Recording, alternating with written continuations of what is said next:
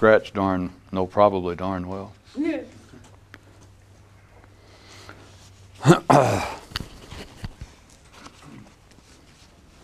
Does this light bother the camera? No.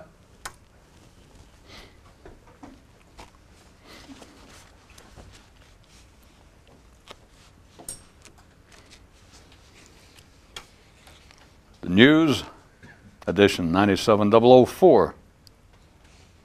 There was once a man who received important phone calls at his home, only to eventually discover that he didn't live there. There was once a man who received important phone calls at his home, only to eventually discover that they weren't for him.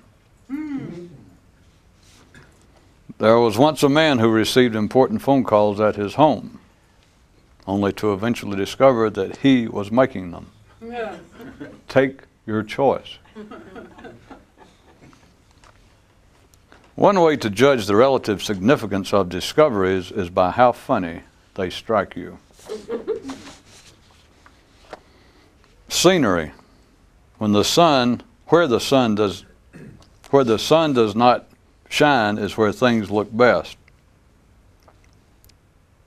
By sun, I think it means the mind.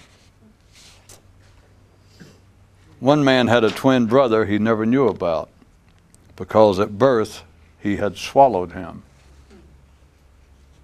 One man had a twin brother he never knew about, because at birth the brother had swallowed him. Take your choice. Either way, it works out the same. How to tell that you're deluded, asleep, and in the dark? You're busy. Yeah. One man had this thing he continually dickered with. Then he began to wonder if it was an operation rather than a thing. And after that began to suspect that it might be a space rather than an operation. To struggle with an illusion is to be overcome by it. A man had a monkey that learned to talk. At first it only talked to itself, which the man found amusing. But then the man began to pay closer attention to what the monkey was saying, and the situation soon turned into the man believing that the monkey was speaking specifically to him. And if you think that's weird, it got even worse. I'll leave it to you to figure out in what way.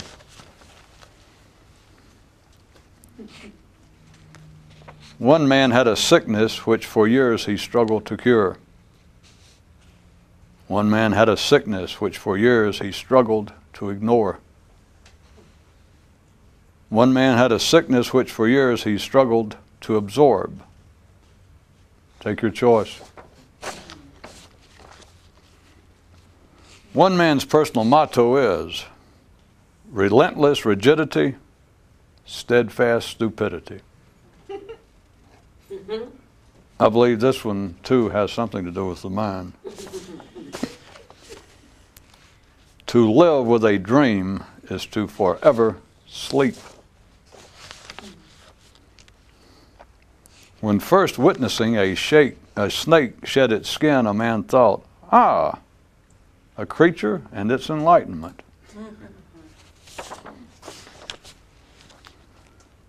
To try and add some fresh pizzazz to the process, one man moved and didn't give life his new address. From someplace deep, deep inside, a mind cried out, "Help! I'm lost in here." In response to which the man muttered, "Ah, but were that not true, then just think what I might do." One man was captured by an enemy. One man captured an enemy. One man became his own enemy and captured himself. Take your choice. To dance with a ghost is to be forever led. There was once a man who wanted to lose weight and the approach he took was to never look at his fat. I ask you, what kind of approach is that? One man dozed and dreamed he was a bat. 'Tis been said that a good son doesn't spend his father's money, and there are two good reasons for this. One is that the money is not his, and the other is that even if it were, it's no longer any good. Got it? Good. One man thought everyone else looked foolish. One man thought he looked foolish. One man thought foolishness was the fashion of the day. Take your choice. When one man heard it said that if three men tell the same lie, it becomes true, he was struck. Never mind the three men part, just look at your own thoughts. There was once a comedian who lost his job when he lost his ability to speak. He has since come under suspicion regarding the blinding of several people. The matter of health and the several possibilities. Being well will get you to hell.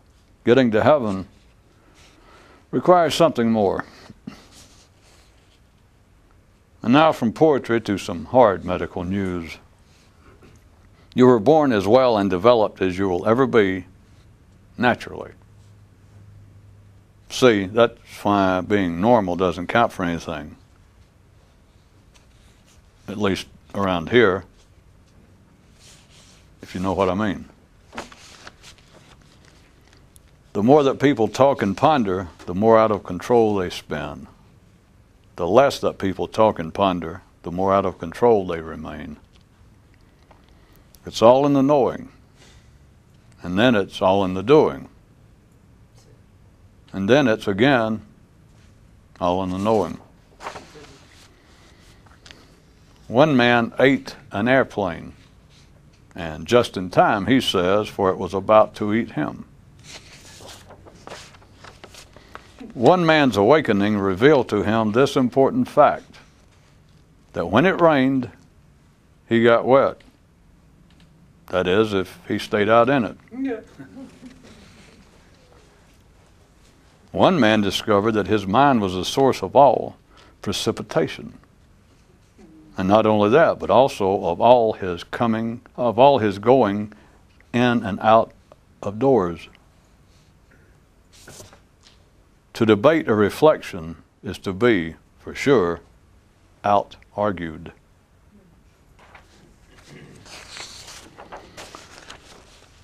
To help clarify his point of the divers and indirect ways in which the gods work, the priest, during the royal religious service, told the following story. During the routine monthly checkup and advisory, a sexual broker said to his client, "Those who work the bushes must also trim the limbs," which caused the client to say to himself, "Is he trying to give me some coded advice regarding a highly secretive investment opportunity, or is he coming on to me?" There the priest stopped his comments for the moment and smiled confidently as he slowly turned and surveyed the faces in the room, obviously conveying the message of, "I assume I've made my point." And suddenly the king interrupted, "What happened to your pint?" Divers is as divers does, and indirect's how it always was. Is, but it didn't rhyme. Yeah. As he sat on the edge of the bed later that night, his royal priestliness, with head in hand, softly groaned and confided to his girlfriend, that sometimes he wished he'd gone into blacksmithing after all. Yes, to help clarify his point. Don't we all? Us friggin' all.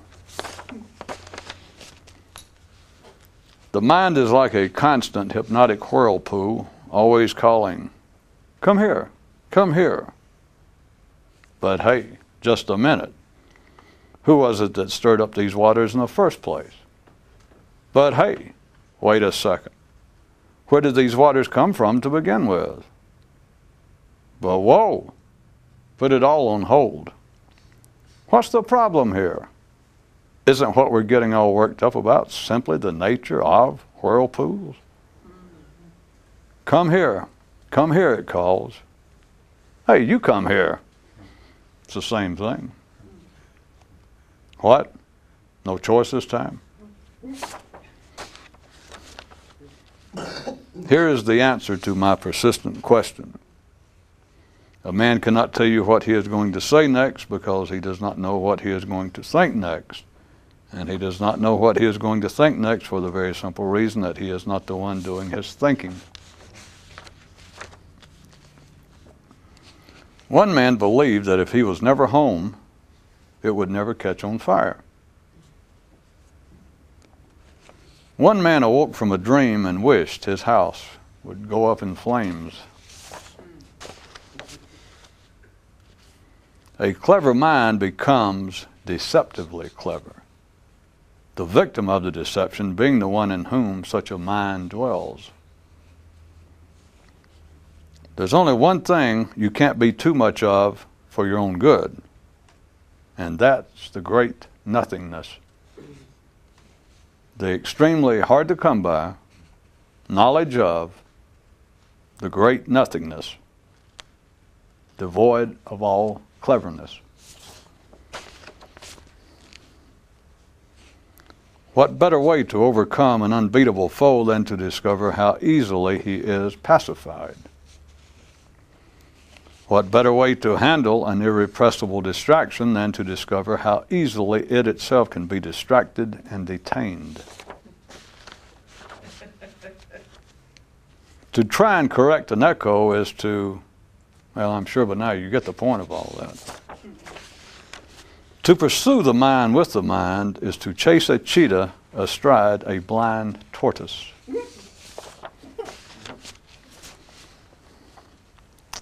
In times of confusion and uncertainty, one man would often be comforted at home by way of the electronic message that viewers like him were made possible in part by public television. He says that any question regarding the lack of so-called logic to this becomes insignificant when weighed against any improvement in one's emotional condition. And while I thought that was the end of his comments, he quickly added that it was about time the rest of us woke up to the fact and quit spinning our wheels, all fuming and worked up over what makes sense and what doesn't. He says that as modern men and women, with all the constant stresses of contemporary civilization, we could do with a lot less logic in the cause of acquiring much more peace. And peace of mind. Peace of fucking mind, where we don't care anymore whether some particular something or other makes sense, as long as it makes us feel fucking better. End quote. I waited a few seconds to see if indeed he was finished speaking this time. And with no more words coming from his lips, and the smoke gradually decreasing from his ears, it seemed so I left. Wrestling with illusions creates chaos and pins one securely in place. Why treat what's yours as imposed? And why treat what's imposed as yours? And why see the irrelevant as adversarial? A knowing man's only victory is in his abandoning the meaningless battlefield, whereon goes on the endless conflict resulting in neither ultimate triumph nor conclusive defeat, just the endless, meaningless, unresolvable conflict, which is at root illusionary, as in unproductive. A man learned how to capture wild geese, but after he'd captured one using a certain method, none others would fall for it. So he was continually inventing new ways to effect their capture, and they, just as persistently, would quickly adjust their behavior so as to escape from each new trap soon after it appeared. Who should be given credit for the superior smarts? The man, for his ability to come up with an endless number of new snares, or the geese, for their boundless talent to recognize and avoid them? Or is the pursuit of such questions as this the ultimate snare of oneself?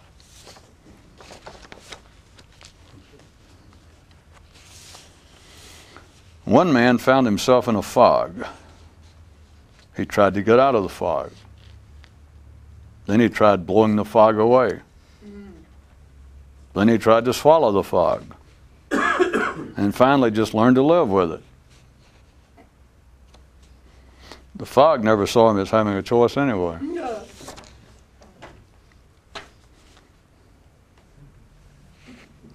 All reactions to other people is slavery. Slavery, blindness, and ultimately death. All reactions are of the mind.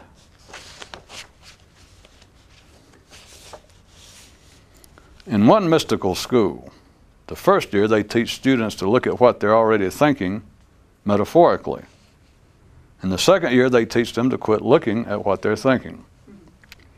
In the third year they teach them to quit thinking metaphorically. And in their final year they're told to relate to what they think in the way they did before coming to school. One man started his own school and adopted as its fight song, oh, the dropout rate, yay, right.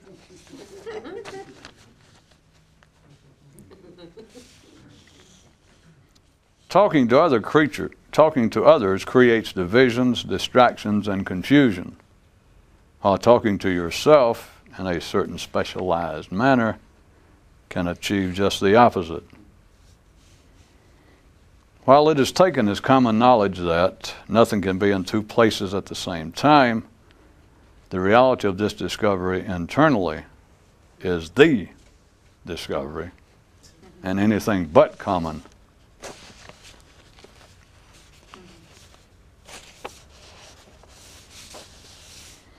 One man looked to the east. One man looked to the west. One man looked to the north. One man looked to the south. Take your choice. But if you do, expect blindness.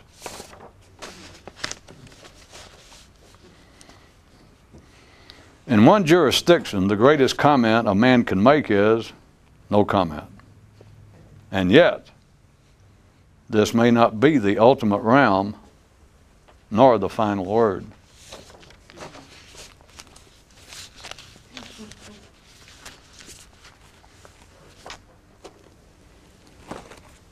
I thought I might point out an unrealized and unnoticed similarity between a certain aspect going on in what would be considered quite hard-nosed areas of science, and that area normally referred to as the mystical. One of the, according to all present reports, so here we are in 1997, it's been going on for a few years, but in the Western world, there's a common report that the next great scientific breakthrough, medically and by some people's view, even beyond just the medical area, is the field of the question of human consciousness. That people make, writers, some scientists are now making fairly passionate, or writing fairly passionate essays and insisting that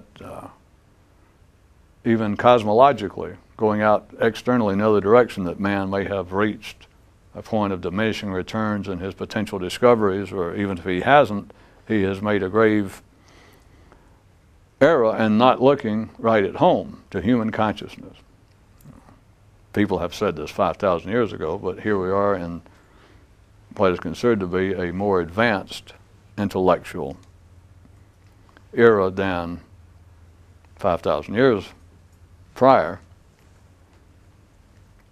But also they are already admitting, and I'm talking now hard scientists, I'm talking about neurologists, psychiatrists, but it seems to be mainly in the field of neurology. They're pointing out, and already started their own form of debates, that is contemporary debates over it, of the problems facing, or the challenges facing pinning down what human consciousness is. And they currently have a 5 or 6 well-publicized pieces of machinery that are down to the level now that they're threatening will be able to, in essence, photograph genetic activity in the brain.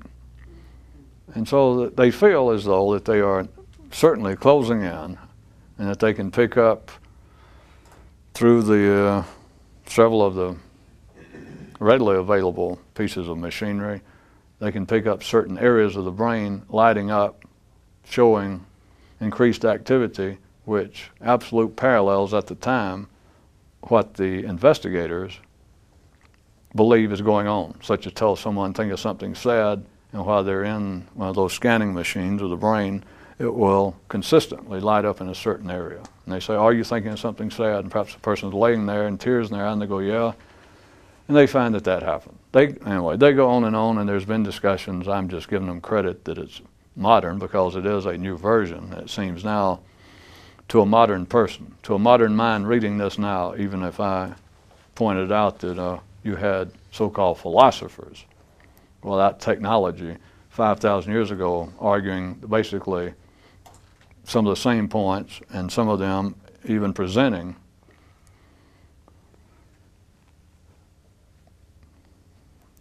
what they consider to be the ultimate challenge, the ultimate difficulties in doing this. But the point is, a contemporary mind, someone now would see, could not be told otherwise, that they would now see that the possibility of success must be increased, that we just have more information, etc. It all makes sense.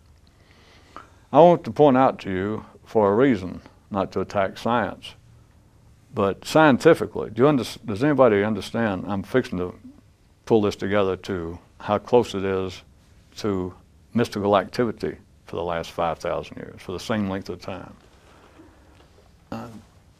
Have I played around enough? Do any of you understand that by investigating the brain, they will never understand the mind? Now, there are some who already say that, but that is not to mean that they understand it. It is that once anything becomes part of the contemporary currency, you know that there will be factions. It will split up into 2 camps immediately. They're just those that say that they doubt that the brain will ever reveal, a study of the brain will ever reveal the nature of human consciousness. They call it consciousness. I was just calling it the mind. But then they add to it, they do not see it as a simple statement of reality.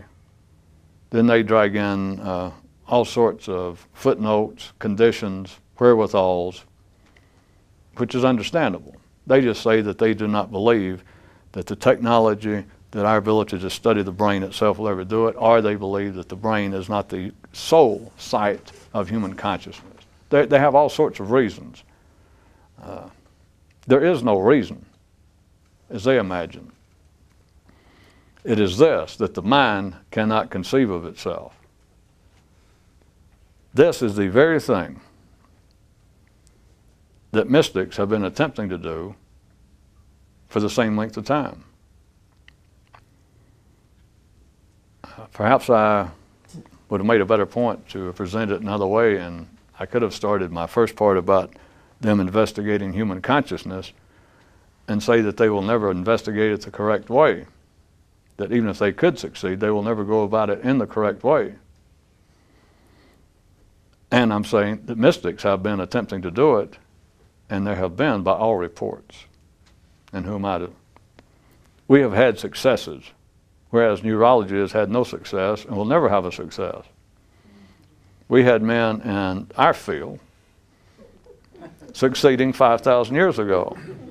But those in the field of neurology, even if they got machines that will scan the molecular structure of the brain, 5,000 years from now, doing that will not reveal the nature of the mind or human consciousness.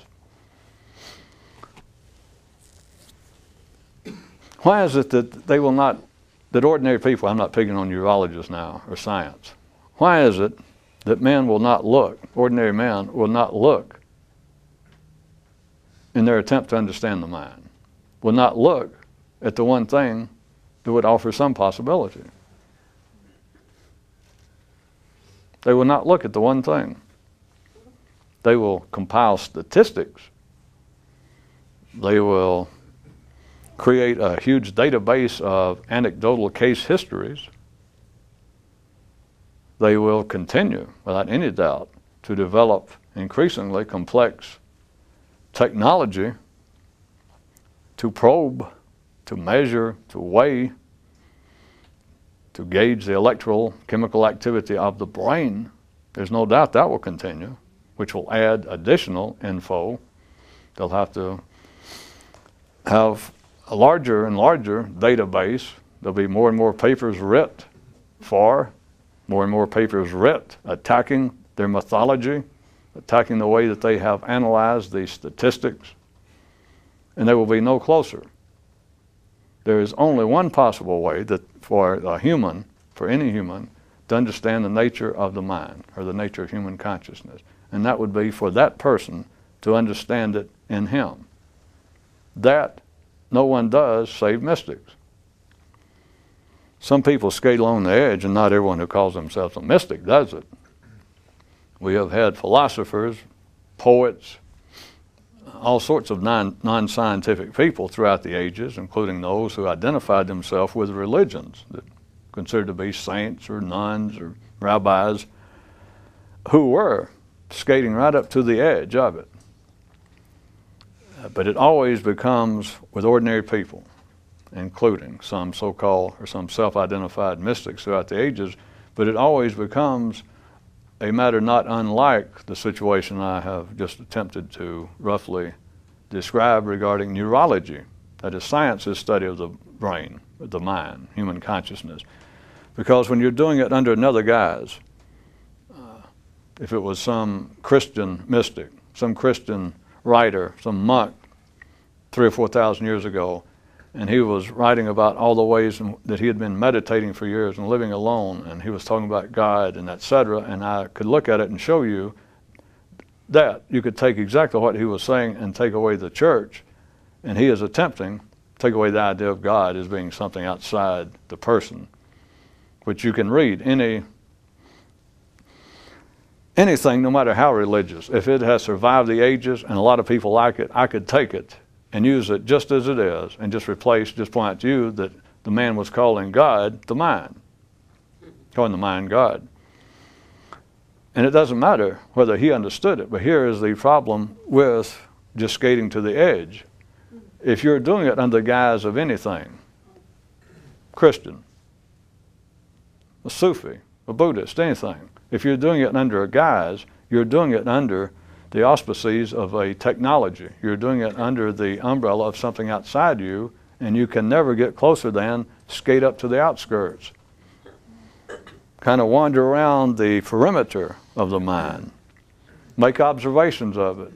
It's like being outside of a city, and you attempt to study the internal workings of the city by staying out there, and throughout the ages, throughout your life at least, collecting information, reading past reports. That's very important, because if you're going to study this city, the mind, let's call it a city, if you're going to study it today, not being sarcastic, This is a fact. This is the operations of the ordinary mind. If you had decided at an early age that your calling, your desire, was to understand the nature of that city, the mind, you would spend at least the first third of your adult life in the serious study of what other people had guessed, observed about it. So from one view, you would waste the first third of your adult life by trying to read what everybody else has observed when it's right there, and all you got to do is go observe.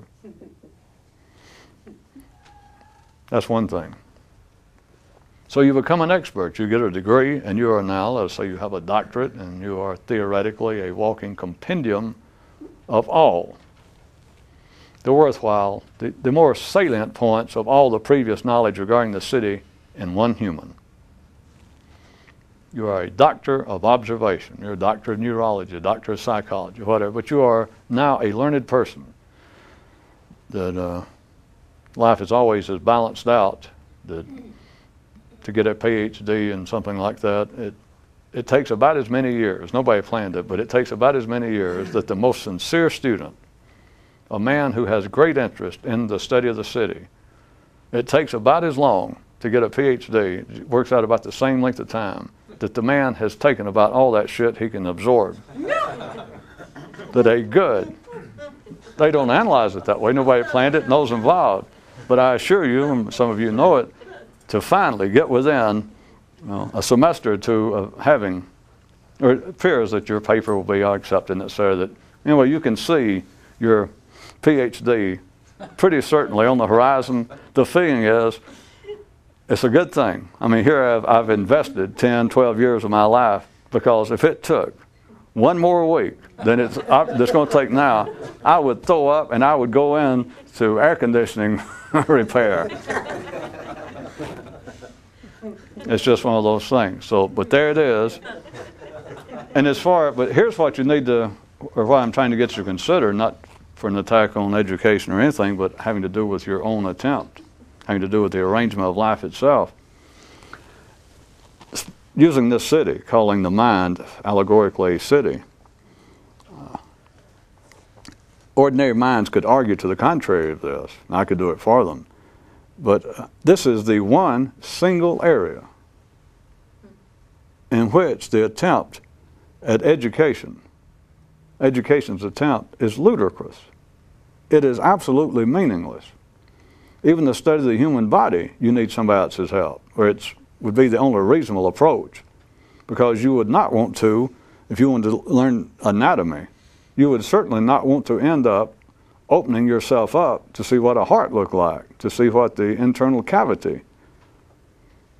Education then, that is someone else's experience of which you can avail yourself through whatever means, through writing, through photographs, nowadays through electronic recordings. You would avail yourself of it. Or the engineering, you would want to avail yourself. You wouldn't want to start trying to build bridges and spend half your life with most of your bridges collapsing and killing people and you being tied up in court. You learn the principles of bridge building, you take advantage. Right. In any other field, you can find it to be worthwhile to study. That is, to gain apparent information collected by others prior to you. In any other field, except one, the study of the mind. Now, at first you might say, well, it could be of importance. Well, because the libraries are full of the recorded histories of what other people said they discovered, you just first have to realize this, that they didn't discover anything. There's plenty of writings, but even those at a fairly even keel out in the ordinary world will end their great opus maximus at the final 3,000 page end of footnote. They will at least end up saying, of course, I do not present this as the attempt to actually explain the human mind. This is simply your humble writer's humble attempt to add to that which I'm sure in the future will become much fuller and explanatory. Signed, your humble servant, Dr. So-and-so. Or I'll put it to you another way. If people in the past, in science, in some field, psychology, neurology, if people have learn something of the human mind that is genuine, valid, and could be useful, even if they had, which they haven't. Even if they had, why are you going to get up and go to a school somewhere, or even go buy a book to study it, when you've got it right here? If this is what you want to study, if this is what you want to understand, even if somebody else did understand and wrote it in a book, I'll make it simpler. I was going to drag it out and say, why would you go enroll in school and spend $30 or $40 or $130 or $40,000 nowadays to get a PhD, and it took you 12 years when you could have sat at home alone? Because here it is, assuming that you actually have that much interest in it and that you're intelligent enough to get it. If you're going to be intelligent enough that a legitimate school will hand you a PhD 12 years from now, then you're smart enough that here you got it. It's not going anywhere. You got a trap study. You can study anytime you want to. Class is always open. All you got to do is sit there, stand there, lay there, and there it is, and you can study it. And so, but even if I didn't exaggerate that much, that's not, even if I didn't picture it to that extent, why even go buy a book? If everything that's ever been known of the human mind was in one book somewhere, why go waste $22? Why go spend a half a night reading it? It's right here, save you $22, plus you got to admit, even an ordinary person, that first-hand observation to ordinary people has got to be better than second-hand. Why go read what somebody else observed about the human mind, they say, and you ponder it and think about it, weigh it, go then have to go back and reread it again the way they wrote it. Why do all that, even if you got something out of it? Even if you did. Why fool around with an unnecessary middleman? Absolutely unnecessary. When ordinary minds say that that is, ordinary people say that they want to study or that they want to know the nature of consciousness, no matter how sincere they are, sincerity has nothing to do with it. No matter how intelligent, no matter what their IQ is, no matter what their perseverance, their ability to study, their ability to absorb statistics and information, all of that, no matter, they will go nowhere. And you realize, out in the ordinary world, it has never even reached the point that anyone notices that. But beyond that, I'm not kicking a dead man. After that, I'm kicking a man who was kicking a dead man a second ago. Yeah. But they do not study the mind. They do not even try. Again, sincerity has nothing to do with it. They believe they are. But they are not studying the mind. They're not even attempting to. Think about it. Nobody attempts to. You ask them, they say they do, especially if it's their field. They say, well, certainly, that's what I spend 20 hours a day. And they don't. There's only one group of people in the history of man, and as I said, they are strung out in different fields. They're not strung out for you dopers.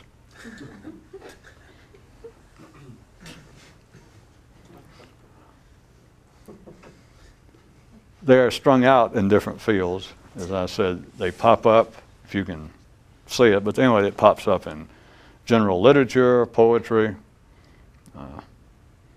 drama, philosophy. Originally, the field of philosophy was their only place to stand around and pretend that they actually had a job or some sort of undertaking. But it's really, and I say mystic because that, compared to science, it has such a antipodal, connotation to science is the reason I picked it out, knowing that science would normally take the idea of the mystical as being the absolute opposite to what they're involved with, and in fact would dismiss it. That's why I went ahead and used it. But that is where it is. And also religion. As I said, there were people in religion that were doing it, have been doing it. But it's all the area of mysticism. in the area of mysticism has never been correctly, publicly perceived, and they're not going to any more than they are the mind. But everyone that's ever been involved with from the Hindus on through Zoroaster, through the Buddhists, through the Jews, through the Christians, through the Jains, through the Zens, through the Sufis, through all the, anybody I left out, they were all doing one thing. Many of them started out believing they were doing something else. But those who actually achieved some reward from this, normally referred to as an awakening, an enlightenment, a liberation, a rejoining or a joining with the universe, with creation. All of that was a result of one thing, and that was their attempt to directly understand their mind. Everyone who begins it never completes it. Everyone who begins it under, as I said, most people, well, let's say all people, to make it easy, everyone starts out under some other idea of what they're doing. They may start believing that they are attempting to discover the nature of reality, or that they want to know God directly, that they want to experience, they want to be in the presence directly of Allah or of creation. They start off with all sorts of ideas, or that they would just want to understand the nature of good and evil, that they want to understand, in years past, before there was such a term as scientists, philosophers even did say that what they wanted to do was understand the nature of reality, physical reality. And some never get past that, whatever stage it was, of thinking it was God and etc. Those who do, and it's not just a direct step, but those who finally get somewhere realize that what they have been doing, even if for years their belief was that they were pursuing some sort of direct understanding or experience with God, or that they were actually trying to study, they were trying to plumb the intellectual depths of what is reality out there, or what is the physical nature of reality. In other words, in sort of a scientific way, of what is stuff. What is all this stuff outside of me? All of it comes down, everything I've mentioned, everything comes down to one thing, whether they get there or not, and that is the study, the attempt to understand, to recognize, but to study at first, their mind. If you ever get that far, anyone who gets that far also is faced, it's not necessarily an instant recognition either at that time, because a person will still attempt, even got that far, will still for a long time attempt to study the mind with methods, through means, by approaches other than the only one possible, which is the mind itself. They will attempt to study the mind. Once someone has a fair, they believe, recognition of what they're doing, that it's coming down to the mind. I see what it is. The mind has been the challenge all along. In the mind must lie what I am looking for that would unlock the mysteries, the questions I have, that would unlock my question as to what is the nature of the universe, or is there a God, or where did this come from, why are we here, all of that. That they get to the point, they believe this is the key. This is the key. And yet they will continue. That is a milepost.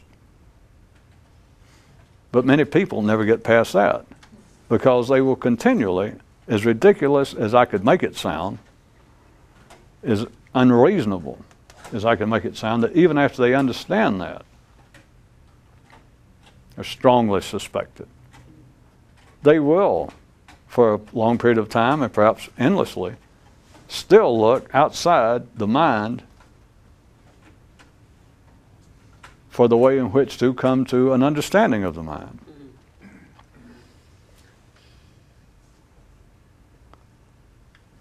We're back to me pointing out that now we're 5,000 years past Zoroaster and Vishnu and Buddha and Abraham, and we now have technology that will do things unbelievably, or it will be unbelievable to Moses or Jesus or somebody like, to a mystic, to say they can actually photograph the brain in operation. They can pinpoint where the brain hears, They can pinpoint where the brain is feeling sorrow.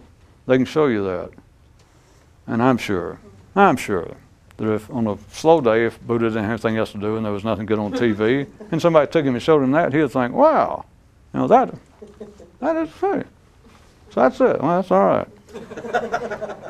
But it would not tell him anything, nor is it going to tell them anything. These so-called awakenings, enlightenments, have been often throughout the ages in all sorts of cultures and eras been described as the direct perception of reality, the direct perception of what life is. What can be more direct than the mind looking at itself if that's where the answer is? If that is what a person is attempting to study, if that is what they're going to be ultimately confronted with, why does not someone turn their mind directly on the mind?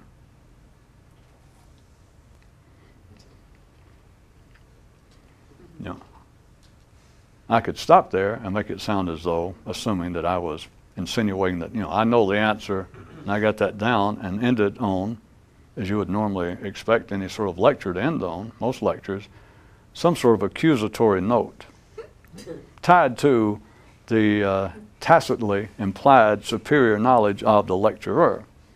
That why do men, if they want to study the mind, if they're finally coming around to believing that the knowledge of human consciousness may be the supreme study, that the supreme discovery of man may lie in him understanding human consciousness, because from that seems to flow most of what seems to be important and singular in our lives. And I say, well, if they're going to do all that, why are they out there studying rats? Why are they out there studying sick people, abnormally wired up people, faulty brains? Why are they spending billions of dollars to photograph the brain when all they got to do with the mind is what they want to study? Why don't they turn their mind on their mind and study it directly? See, if this is an ordinary lecture, then I could go, and I timed it where that's the end of it, and I would look confidently like, well, I guess I gave you something either to think about or I made you feel bad. If you listen to it, that I point out, why is that? Why is that, huh? The why is that is the nature of the enlightenment.